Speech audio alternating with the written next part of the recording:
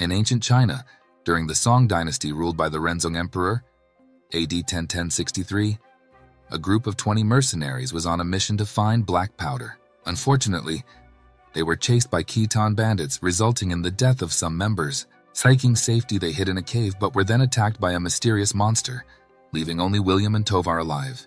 William managed to cut off the monster's hand, and they decided to keep it. The next day, they stumbled upon the Great Wall and were captured by Chinese soldiers from a secretive group called the Nameless Order. This group was led by General Shao and strategist Wang. The commanding officers are surprised when they see the monster's severed hand, thinking the invasion was still weeks away. Suddenly, a swarm of monsters attacks the Great Wall, and the special units of the Nameless Order spring into action.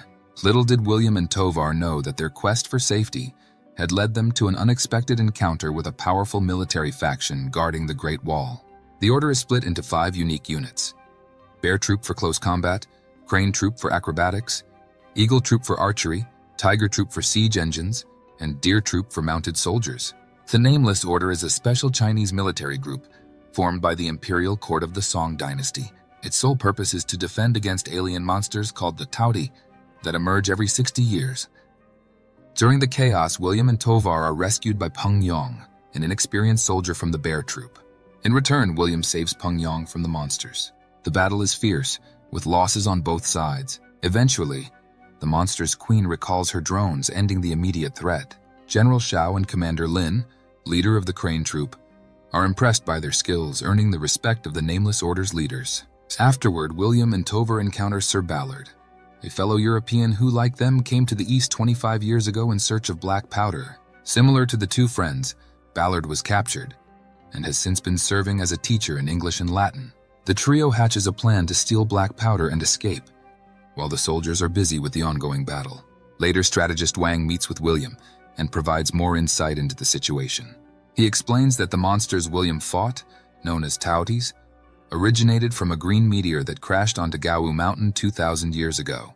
According to Chinese belief, the Taoti were sent by the gods to punish the emperor for misusing his authority over the Middle Kingdom and its people. These creatures invade northern China every 60 years, and the Nameless Order has been preparing for their arrival throughout their lives. During the night, 2 Taotis sneak to the top of the wall, silently taking out watchmen. Shao and Lin lead the Deer soldiers to investigate, but are ambushed. Although they defeat the Taotias, Shao is fatally wounded and dies, leaving Lin in charge of the Nameless Order. Around this time, an envoy from the capital arrives with an ancient scroll suggesting that magnets pacify the monsters. Wang believes the stone William has been carrying helped him defeat the Taoti outside the wall.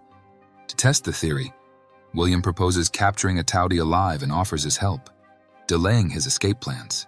This decision creates tension with Tovar, who eventually puts aside his escape plans to assist William, much to Ballard's displeasure. During the next attack, the Taotis become too numerous, leading Lin to reveal the secret existence of black powder rockets. They capture a living Taoti to test the magnet theory, confirming its effectiveness. The captured Taoti is then taken to the capital by the envoy. Not long after, a hole is found at the base of the Great Wall used by the Taoti Queen to guide her hordes towards the capital.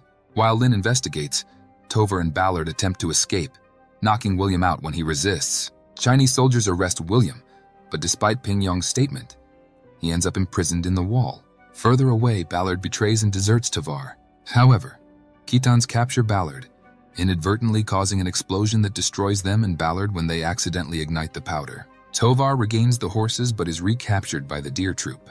In the capital, the envoy plans to demonstrate their theory to the Song Emperor.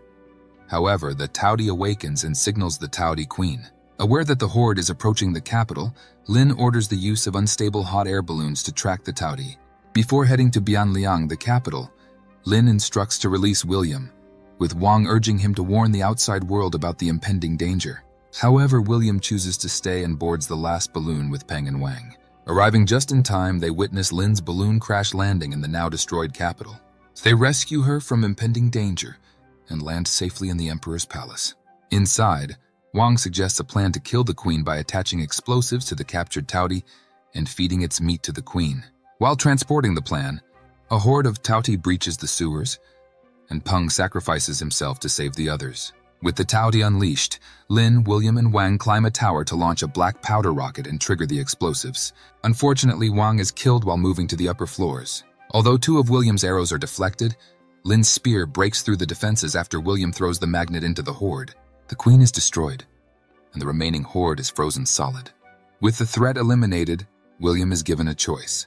Instead of choosing the powder, he opts to free Tovar, much to Tovar's irritation. Guided by cavalry, the 2 start their journey back to Europe. Lin, now the general, oversees them from the wall. Although William expresses a desire to return, he jokingly tells Tovar that he doesn't trust him to go alone.